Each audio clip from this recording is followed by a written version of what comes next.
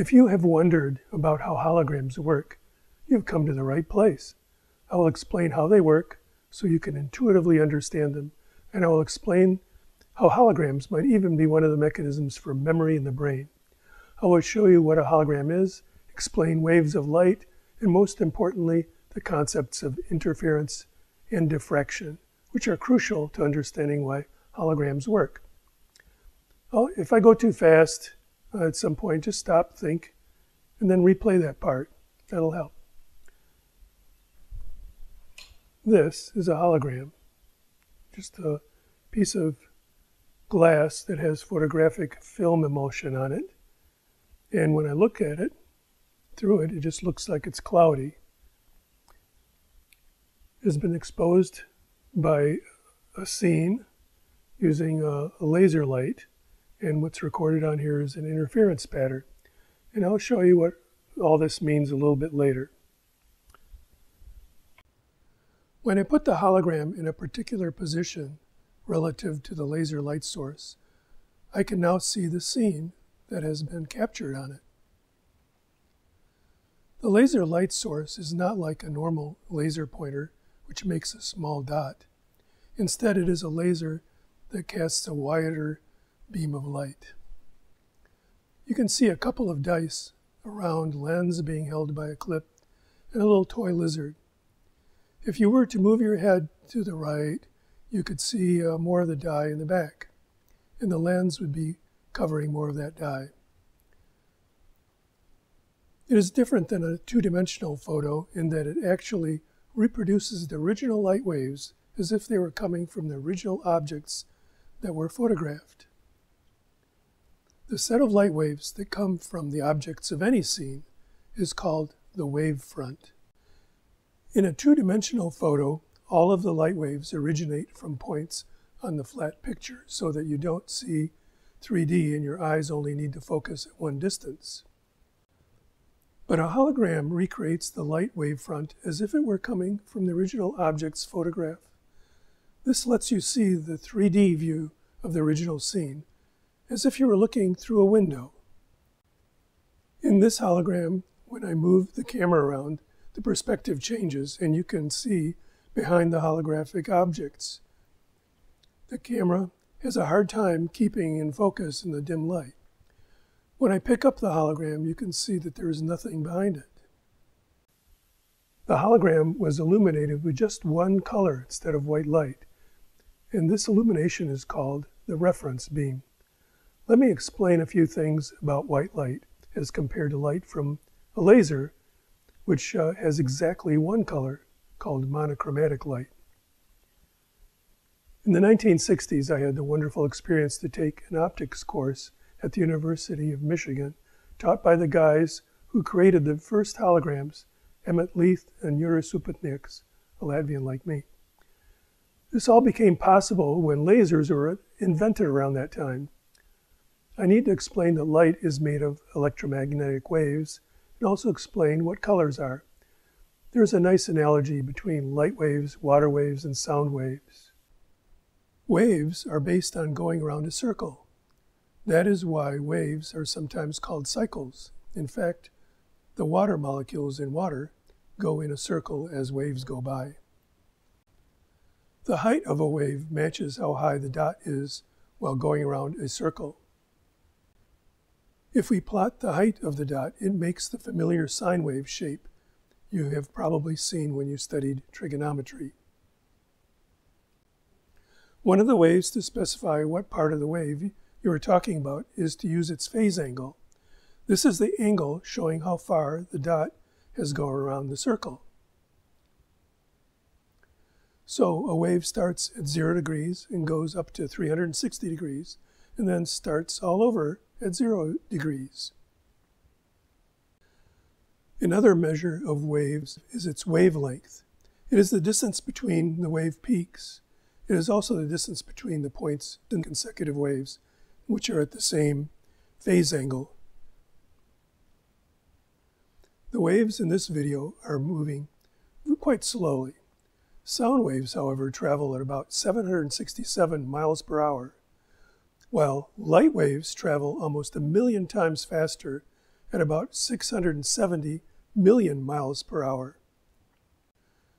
If we know the wavelength, then we can compute how many waves go by per unit of time by dividing the speed by the wavelength.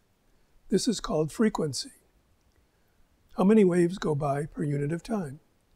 It is measured in a unit called hertz, which is how many waves per second go by, or how many cycles per second, as was said before the unit hertz was created.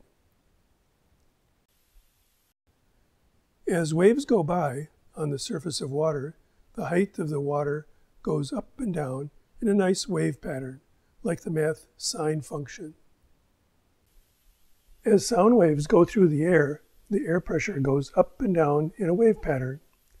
A light wave is a waving electromagnetic field that gets stronger and weaker at a particular rate. We don't really need to get into the further details about electric fields for us to understand holograms. Each color of light has a different wavelength. The waves of all colors go by incredibly fast at the same speed of light. But here, I show them moving slowly so you can see what happens better. The blue light waves have a shorter wavelength, while the red light waves have a longer wavelength. Blue light thus has a higher frequency than red light because more of its waves go by per second. The wavelength of visible light is around 1/2 millionth of a meter. That is about 100 times smaller than the diameter of a human hair. The frequency of visible light is around 500 million waves going by per second. That would be 500 terahertz. By comparison, the highest frequency sound waves that people can hear go by at only 20,000 waves per second, 20 kilohertz. The wavelength of audible sound is as small as about 1/2 inch. When you combine waves of different frequencies, you simply add their peaks and subtract their valleys to get the resulting wave. When you add up the waves from many colors, you get a random-looking wave pattern that is viewed as white light.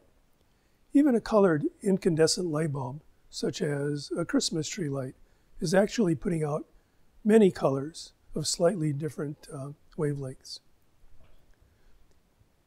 Even these waves add up to looking like a random pattern. Lasers are special and they emit exactly only one frequency of light, one color of the rainbow. Light of exactly one color is called monochromatic light. The analogy of laser light to sound would be like hearing a tuning fork. Well, if you can hear this, it's a very nice clean sound, exactly one frequency. The light from lasers is also coherent, which means that all of the waves from every light-emitting part of the laser are in lockstep with each other. And another way to say this is to say that all the photons that make up the light beam have matching phase angles at any point in the beam. They are all said to be in phase. Coherent monochromatic light lets us do interesting things like make holograms. White light, or even light from a conventional colored lamp, is analogous to a hissing sound. Next, let's look at the process of interference. This video illustrates interference. As the two source beams are repositioned relative to each other, their sum makes a wave that can be twice as bright when they are in phase, or dark when they're out of phase. This sort of thing happens with water waves too, and sound waves. If you drop just one pebble in a still pool of water, you get nice, clean-looking waves that go in all directions with one wavelength or one frequency. If you splash several stones into a pool of water, the waves add up in a much more complicated pattern. Looking at the surface of the ocean, you can see all kinds of waves interfering. Big ones, little ones, making a complicated surface.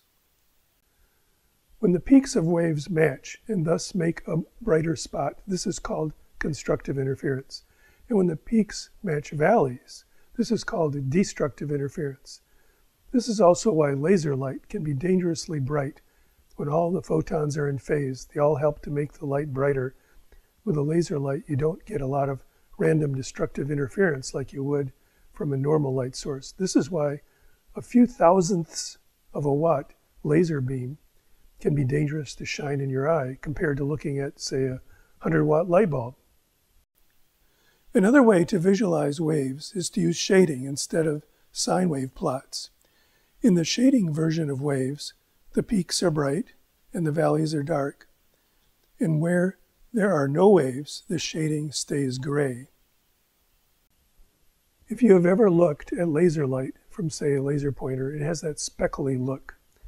This is caused by interference. When the light paths reach your eye from slightly different places, the peaks and valleys of the various waves might not exactly match because the distance to your eyes are slightly different. Where valleys and peaks come together, they cancel each other out, causing dark spots due to the destructive interference. Meanwhile, at other points where peaks match with peaks and valleys match with valleys, the light waves make bright spots due to the constructive interference.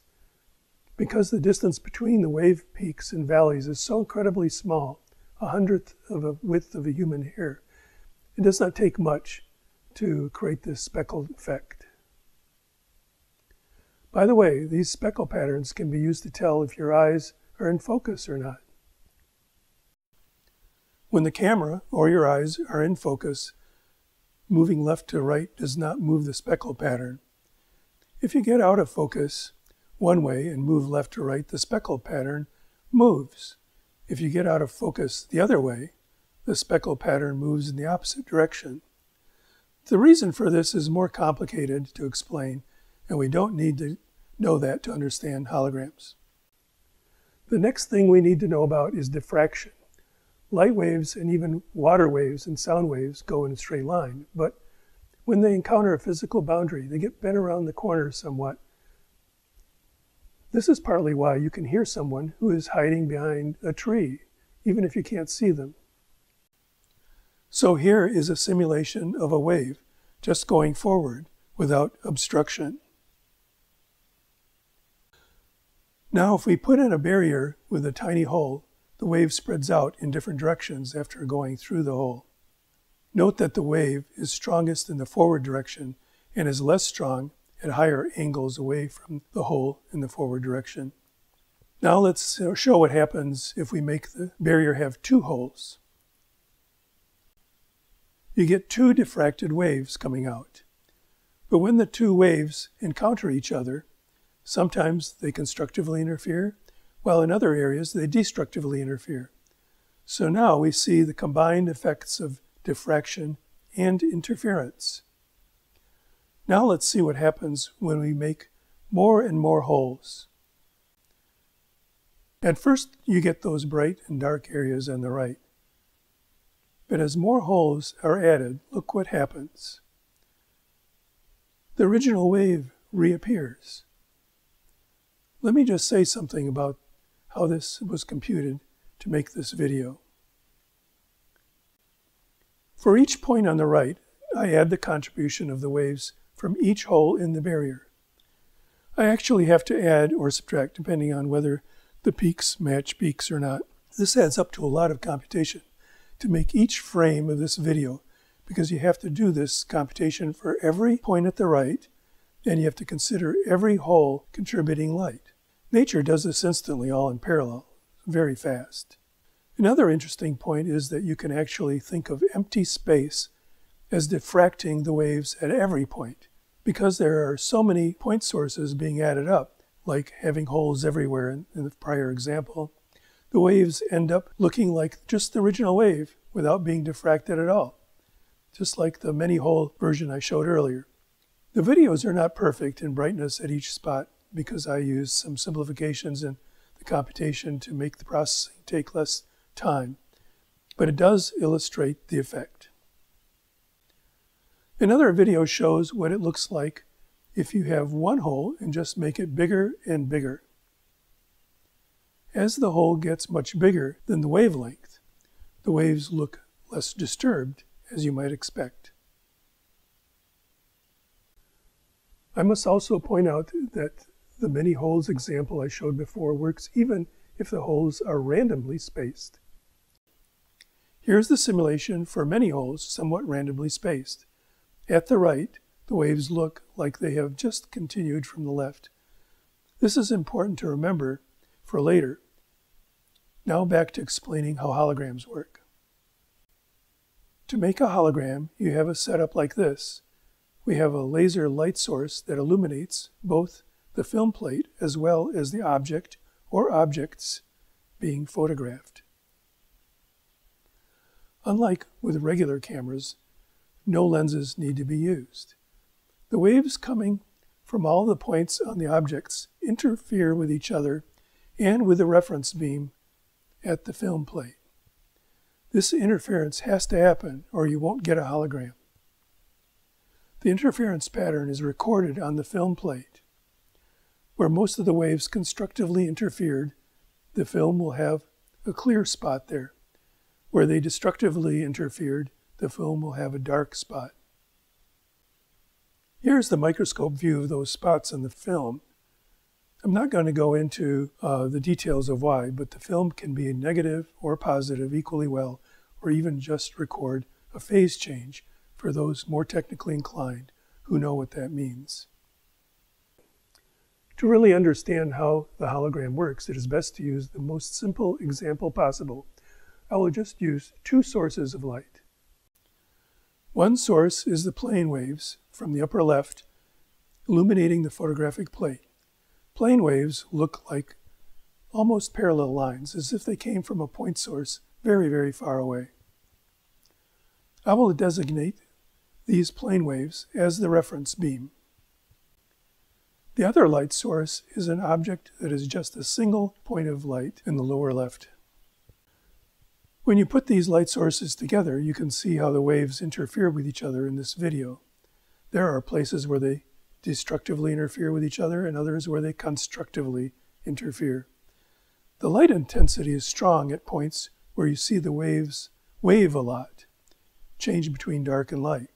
At other points where they stay constantly gray, the light intensity is weak or dark. This is a picture of the wave intensity, which is what matters when exposing the photographic film. The intensity pattern does not change with time unless you move the light sources. When I sample a frame from the video showing the waves in the intensity version, you can see that the gray areas in the video represent weak intensity, while places with constructive interference, those with strong and black and white waves going by, have high intensity. Now along this center line, I will record the light intensity on a virtual film. Where the intensity is high, white, the film will become clear, while the low intensity places, black, will leave the film opaque, not letting light through. Now, the really cool thing about holograms is that any portion of the original wavefront that was used to expose the film can reproduce the entire picture. So if I shine just the plane wave reference beam onto the film, the diffraction caused by the film will reproduce the other point source of light as well at the right. You can see the curves from that.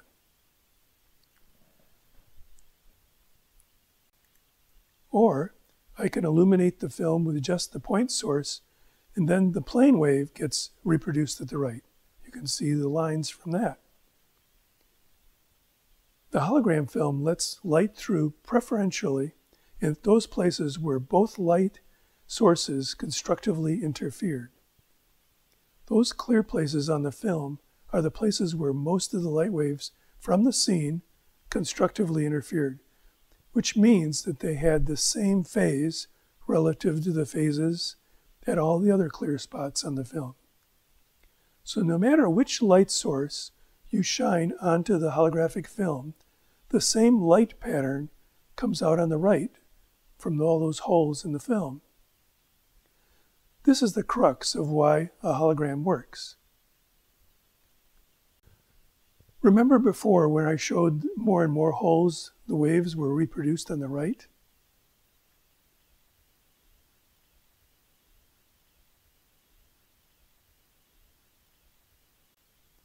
On the hologram, the holes, the clear spots, are not randomly placed, but rather placed exactly where either light source shines the same phase of light onto each hole compared to all the other holes. Same phase. That is, the difference in phase angles of the light in all the holes is the same as it was when the original wavefront exposed the film. Thus, for each light source, the holes are in the right places to reproduce both waves on the right. If those clear spots are only at random places, just the source wave front appears on the right, and you don't see the image from the hologram. In a hologram, those clear spots are so tiny that you have an incredibly large number of them, which helps make a nice reproduction of the original scene. This process works for not just two light sources, but for many light sources. The reference beam from the laser, and from all the tiny points of light coming from the objects being photographed. The more parts of the original wavefront you shine on the hologram, the brighter the whole scene becomes. A hologram reproduces the original image when illuminated by only a portion of the original wavefront. This is called an associative memory. Any part of the original scene can retrieve the whole scene. Obviously, the more of the original scene you have, the better you can see the whole, because it would be brighter. So, with holograms, the normal way to reproduce the image is to use that plane wave reference beam of light, because it is usually the brightest part of the original wavefront, and its positioning is less critical. This is usually more than half the light hitting the film when it was exposed, and is a good way to get a strong image retrieved. You could use a subset of the original objects to reproduce the whole, but this is difficult for two reasons. First, the original objects give off smaller percentage of light in the original wavefront. But more importantly, you would have to accurately place those original objects and the laser light shining on them accurately to within about a quarter of a wavelength. And this is incredibly small distance. Even a slight vibration from sound or just jiggling the table, holding everything in place could potentially knock things out of whack enough to make it not work. This is pretty much impossible if you've moved the objects, the film, or the laser light source, even the tiniest bit. However, people have rigged up experiments demonstrating this by developing the film in place without having to move the film, the laser, or the objects. Now, they need a rather strong laser illumination on the original objects and a physically very stable platform to get this to work well. The diffraction from the spots on the film is weak at higher angles from the reproducing beams of light, so hologram images are usually much dimmer than the reference beam illuminating them. I'll show you more holograms I made in a bit. I want to mention that you can actually record many holograms on the same photographic plate using multiple exposures, as long as you use different reference beams for each one. For example, having the reference beams coming from entirely different angles. Holograms can be made to work with white light reference beams too. They may make the image somewhat fuzzy due to the many colors present in white light, but this can be overcome when the film emulsion has more thickness. Layers of dark and light within the film end up causing interference to preferentially allow only one color of light coming from the white light to get through the film, but more than the other colors, thus making the hologram clearer. Earlier, I mentioned that holograms may be the mechanism that the brain uses for memory. Instead of light paths, think of using axons and dendrites from nerve cells. Nerve cells can act like the photographic film. They don't have to be in a plane like the film was in the hologram. Actually, the hologram does not need to be flat either. The nerve cells receive signals from their shorter dendrites, and they send signals using their longer axons.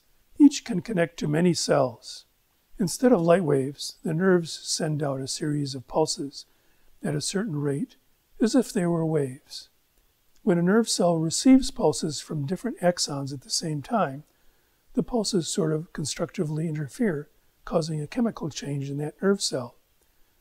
This change makes the cells act like a transparent part of the holographic film, and thus the cell tends to send out its own pulse when it sees several light pulses coming in at the same time. Meanwhile, neurons that don't receive pulses from multiple sources at the same time have a chemical change, which makes them respond sending out pulses of their own. So these chemical changes are like the process of developing the film plate. So the nerve cells become part of the holographic film, and the axons are the light paths. This could be the basis for remembering things by being reminded of a part of the original memory. In other words, part of the original scene. As I pointed out, you can record many scenes on the same hologram. Likewise, you can record many memories in the same set of nerve cells. A part of the original memory is good at recovering the whole memory, even though many memories may be stored in the same place.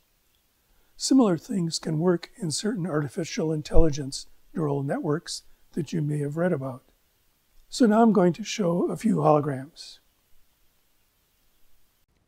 This is a hologram that was done with a green laser instead of a red one. As you can see, when I move the camera back and forth, the relative position of the lens and the dice change. You can see the effect of the lens even magnifying the dice in the back. Actually, it's making it smaller because it's a concave lens. There's some dirt and dust on the hologram, which is causing interesting reflections and things. And here I'm going to, in the dim light, look behind the hologram, show you that there's nothing there. Here's a larger hologram with a Coke can in the back, a bunch of Scrabble tiles and a lens. And I'm going to take these pieces away. Okay, I'm going to take the can away. You can see the image is still being reproduced. These things were in this place when the hologram was made. So I'm going to take the M away. And there it is, still being reproduced by the hologram itself.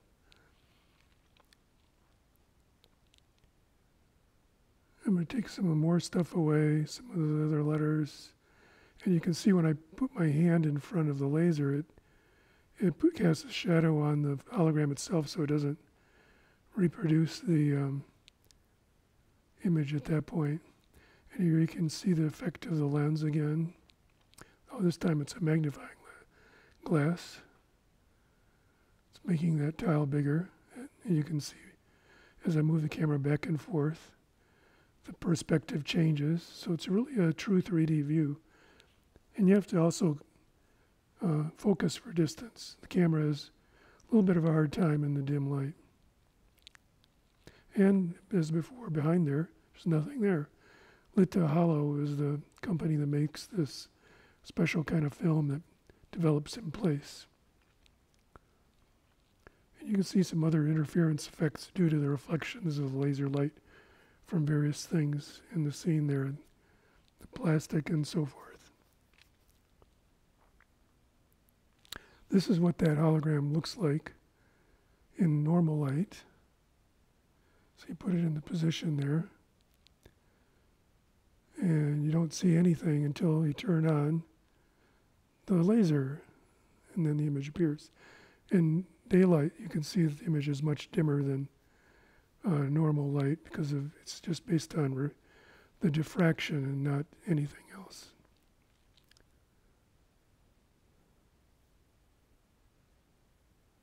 Anyway, it's kind of a nice hologram. Here are the tile things I use to make it. And as you see, when I don't illuminate the parts of the hologram where they can't diffract, you won't see an image there.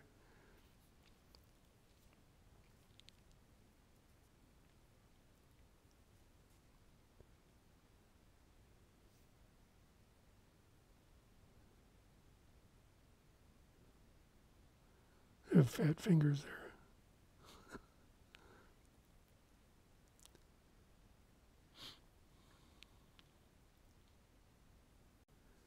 Here we have another hologram I made, a big lizard and a bunch of tiles, and you can see from the vibration on the table right here where the interference is causing things to not work or work.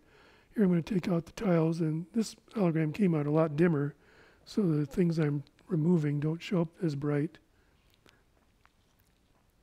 There's a pair of reading glasses there also. The A looked a little bit better. It must have had more light in just the right amount. And so did the R.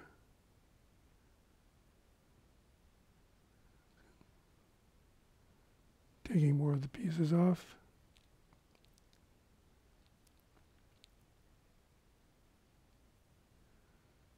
Getting rid of the lizard. Some other stuff.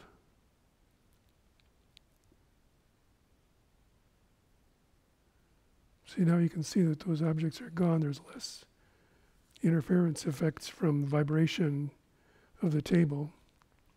It's not shaking around like it was before. This is a dimmer hologram. And it probably didn't have as good a lighting on some of those objects there. And as before, if you look over on top of it, there's nothing there anymore.